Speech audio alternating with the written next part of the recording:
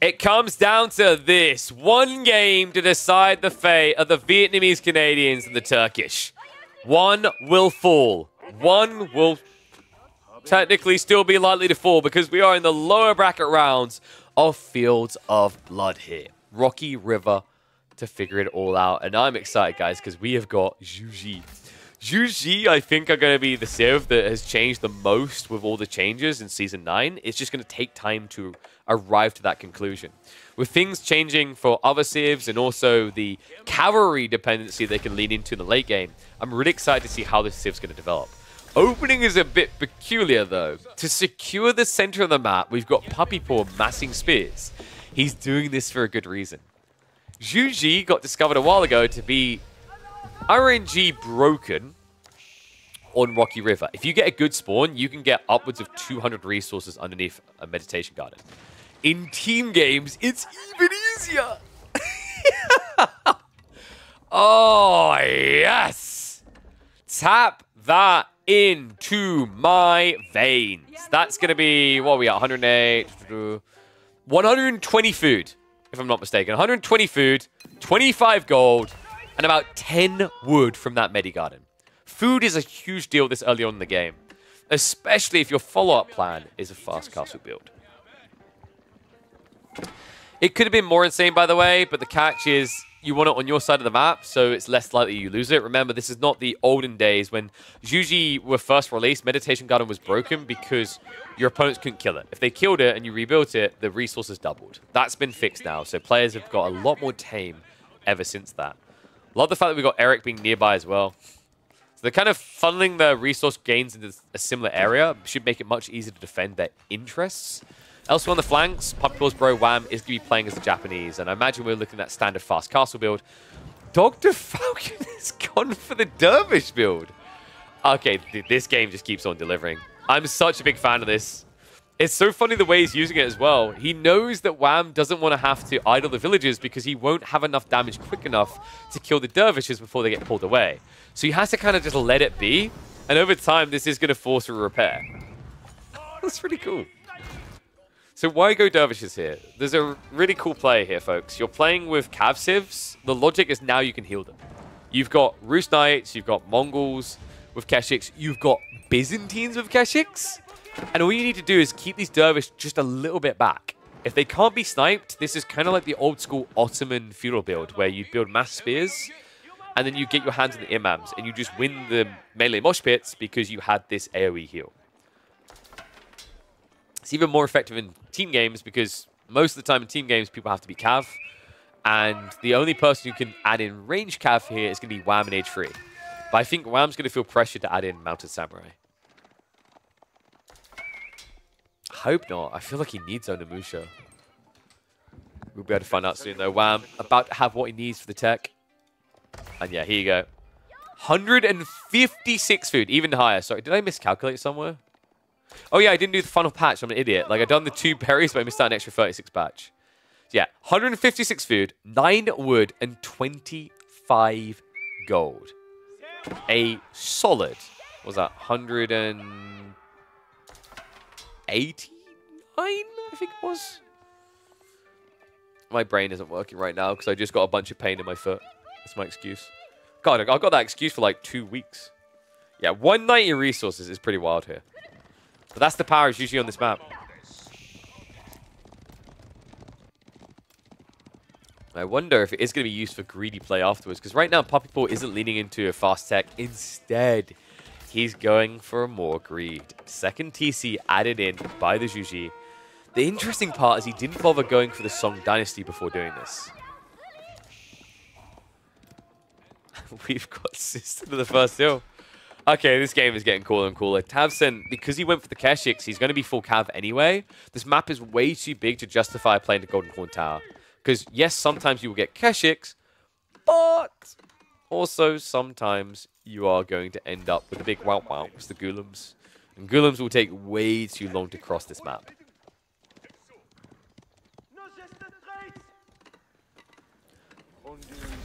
Take out complete Wham. He is going to go for the Mount Samurai as predicted. It's a bit awkward here. Against mass Keshiks, this is going to be really awkward, actually.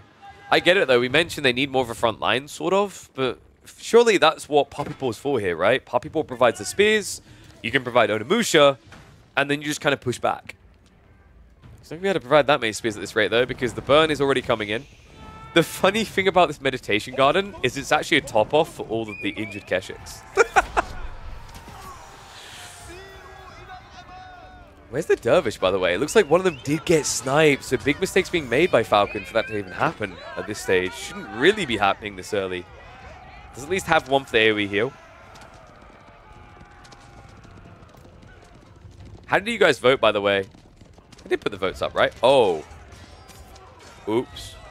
Yeah, sorry, guys. It's a bit late for the Gamba. This is gone, though. That OP Meditation Garden should not be lasting very long here. Kind of surprised, actually, that Sassy hasn't peeled off the injured Keshiks to top off.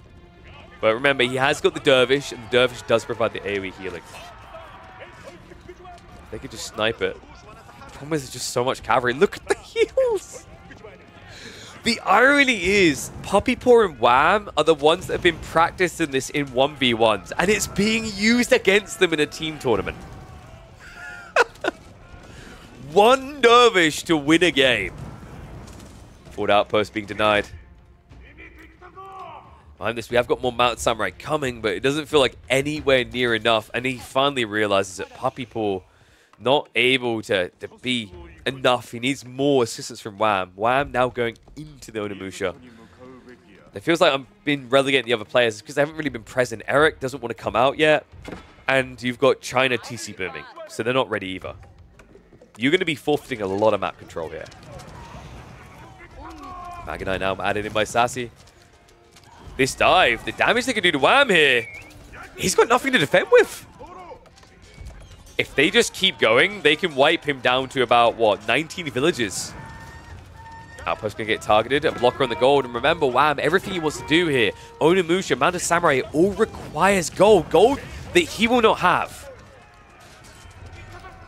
Eric now getting in position to try and assist, but this is unassistable. The camel on ease makes it impossible. They need to wait for the spears, which are now arriving. Even that.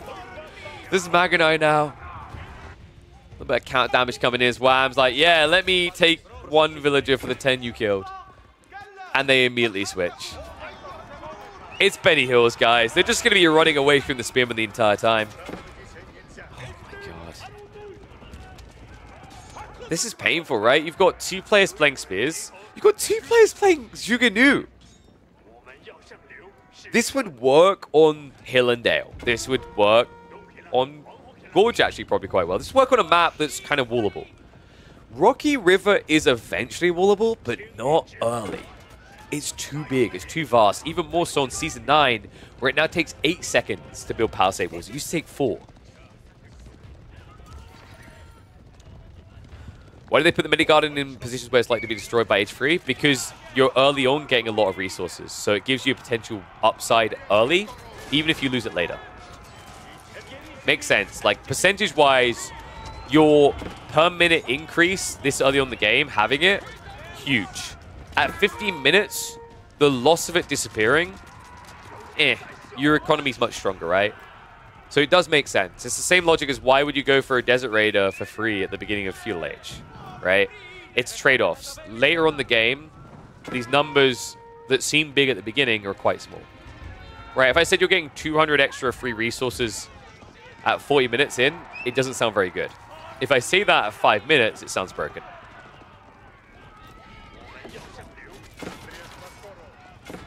This is getting ridiculous. Every single player is just spamming cavalry on the side of Turkey.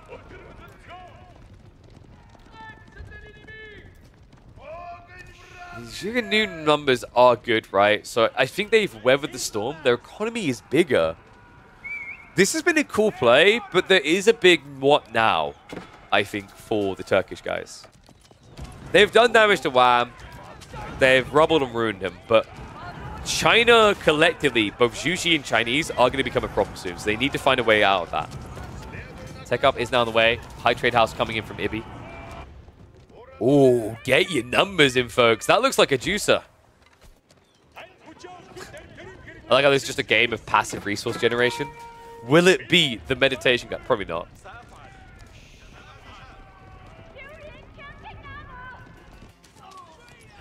So the farms have been intercepted. Good raid coming through from Sassy. He's away from the Zhuge right? And remember, this is the beauty of being up against 2 Chinese players. It means 2 players have a giant granary transition for you to target. Doesn't have enough Magadai to really come in for a second wave, though, so he's going to be forced to back away. Cataphracts. We'll try for the trample. Nice little wall up there in Onimusha. This is slipping, I think, from the Turks. I mean, the idea was cool, and it looked like for a second it was going to be an easy GG, but the Spearman mosh pit's getting too big, man. Someone has to do something other than Cavalry here. Magadai are not going to be good enough in small quantities like this. Desert Raiders, in theory, sure, but with Zhuge Nu here as well, that's a losing recipe. High Trade House up 92, so it's probably going to be close to 180, 200. We'll see in a second. A deep goal from Tavsen. He should be feeling that way as well, because this game is quickly slipping away from the Turks. Over double the military firepower now available to Canada and Vietnam. An eco lead which maintains even though one of their players is down to 37 villages. Wham, of course, having a very hard game, but this is the beauty of playing Onimusha. When you play Onimusha, it's the last thing to die in these engagements. It's the first thing to get away safely. So even if your economy is weak, it's something that scales. It's the same reason why Ayubids do this Desert Raider spam. Yes, expensive. Yes, fragile, but very mobile. Stone's also going to get pinched. So can we nerf Zhuge Nu now? It does look broken when you see double Zhuge Nu on a team, right? Even knights running into this are going to watch their health bars evaporate. Admittedly, it is only feudal, so now that they're castling up, these knights should be able to survive longer, but the spearman issue is still one they've yet to solve for. Tavsen is at least going to mop up a few stragglers. Eric now marching forward with his knights as well.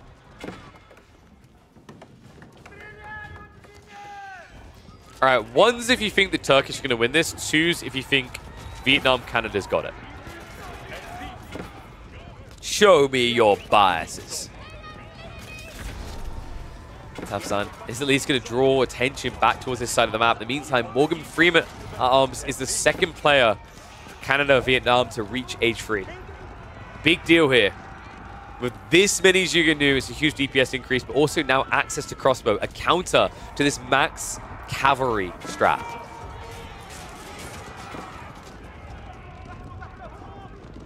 Walls are going up.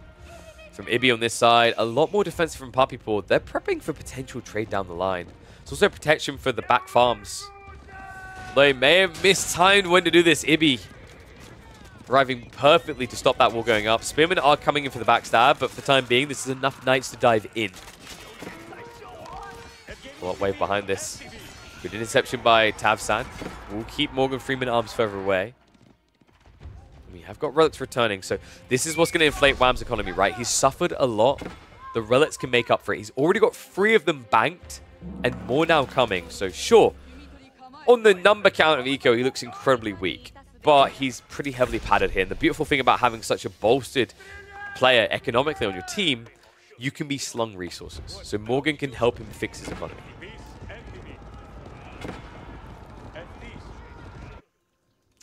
Of course, Sassy getting ready for the classic. Mongol trade, probably the strongest type of trade in the game. Next to, what, Abbasid trade? So he's layering himself for that late game.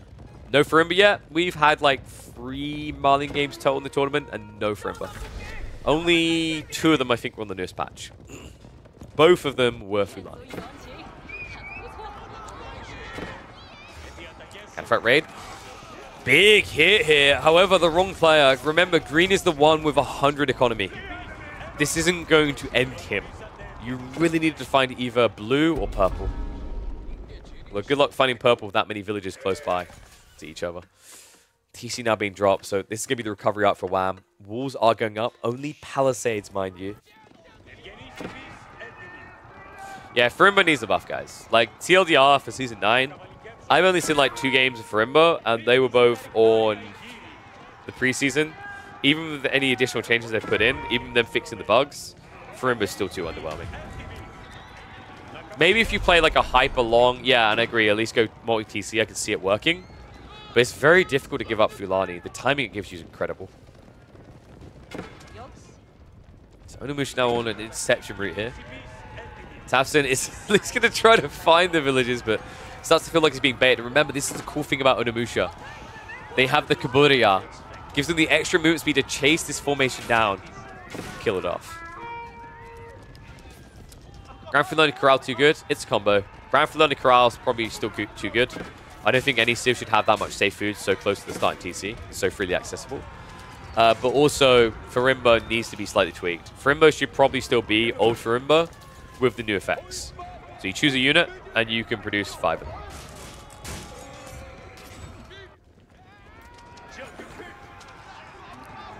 I'm actually quite impressed that Turkey's not dead.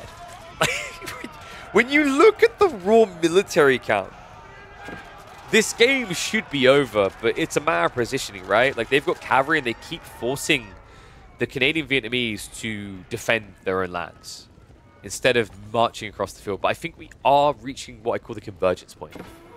They're going to start shuffling soon, especially with what's coming here. Green just slung a lot of resources, so we might be seeing elite French cav soon. Kind of surprised he didn't just take the age up here. We are now getting the dive in. Remember, Yuan Dynasty, is it not there? No. So I think 3-minute arms should be going for that right now. Morgan 3-minute arms with the extra movement speed here will be able to do irreparable damage. Militia Pool's going to come in, but against Juganu, that's irrelevant. Horseman spam as well. It's a lot of repeated crossbows to get through, and a second wave coming in this time of spears. Ibi barely holding onto his own base, and now the overflow as it starts to hit towards that economy. You can't afford to lose this either. Remember, if Ibi starts to flop dead, it's going to ripple into the backline trade where 2 players are reliant on this. Right now, it is Falcon, but soon Sassy's going to be adding in his own. In fact, the first wave just came through.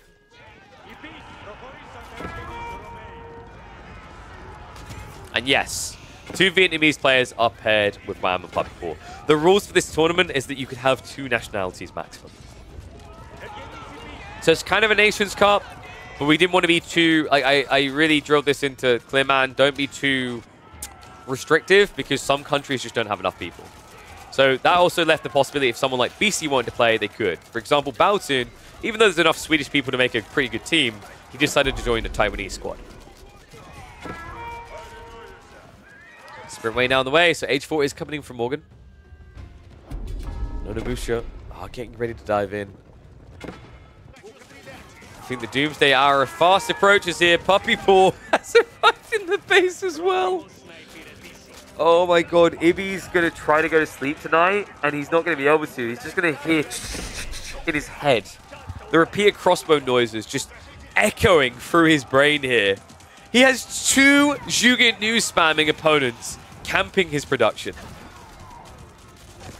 I don't remember the last time I saw a player look this dead without being down to 20 population. Reinforcements are on the way. Are they going to be able to do enough though? They're running headfirst into Spearman. Zhuge Nu mass is now marching over. On the east side of this, it's just as bad. The cavalry comp now diving in towards the base of Falcon. And we do have that upgrade, by the way. Bolt magazines. Remember, this is the unique one for Zhuge that gives them extra range and extra damage versus light melee infantry. Luckily for Team Turkey, the comp doesn't really involve much light units, let alone melee that would be light. They're all about the heavily armored and cavalry.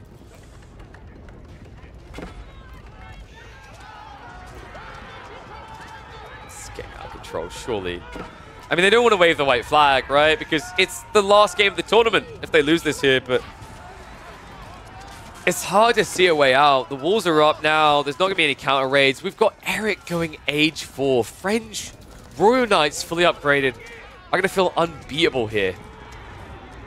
They're already doing the age 3. Remember, this was Royal Institute, so 322 health. You can tell someone was a big Dota 2 fan with a 322 meme. Trade now being intercepted. Onimusha are at least going to get culled here by the Magadai and Desert Raiders. But you're looking like you're a player down, soon to be 2. Ibi has been reduced down to 1 military. Tavsan is now hurling what little he has into the jaws of China. And I think we are going to be seeing Canada, Vietnam proceeding through deeper in the lower bracket where things are getting crazy. Remember, not many teams are left at this stage. You've got the Chinese stack that Louis MT formed. You've got another Chinese stack. You've got GQS, which is another Chinese stack. Vietnam, full Vietnamese stack, me and Mike is once in the lower bracket. You've got a full Taiwanese stack with Baltoon in the lower bracket. And then it's going to be part Vietnamese, part Western, and 3D Clan. You will only have one full, pure Westerner team in this tournament remaining in the top 8. You know, we usually talk about how dominant Europe is in 1v1s. Maybe part of that is because the East is heavily fixated on team games. They play a different style, a different mode, and they play it incredibly well. But, I mean, props to them, right? This wasn't just the Vietnamese players playing well. Puppypaw and Wham, especially in that game 2 when they needed it most, stepped up. Everyone played their roles perfectly. And this team has the potential to go much deeper in this $1,000 team tournament. Commiserations to the Turks, though. I think this is the first time we were able to catch them. They had a really cool opening game. I mean, I, for a second, was convinced it was going to be a 2-0 with the way they execute there, but great adjustment coming in from Team Vietnam Canada. Or, as they're named, VNC, which I believe is meant to be Vietnam in Canada. Let me know what you guys think about this, though. Like, watching this more and more, like, double chicken, it just looks so dirty. Wow. And we even have the frags out, right? Grenadiers are kind of cool here. You're up against Mass Cav. I've said before that I like the Grenadiers with the damage buff they can give when they're up against chunky units, because those chunky units are going to last a long time, so it's beneficial to have that extra 15% damage. But I think we'll speed this up now. They're just processing the loss. They're down to 35 military. The economy half the size as well. This is it. This is the end of the road for them. An admirable attempt coming out from SAS, Falcon, Tavsan, and Ibi. But their journey will come to an end in Fields of Blood. If you like what you're seeing here, guys, make sure you subscribe to the channel. Make sure you like the videos. Make sure you comment. And be sure to share them around. Share them on Reddit. Share them on Discord. Let people know this channel exists. We're live 4 days a week. We're uploading twice a day on YouTube. When I'm not working here, you can find me on all the big RTS channels. But yeah, don't stay a stranger, guys. And I'll see you all in the next chapter.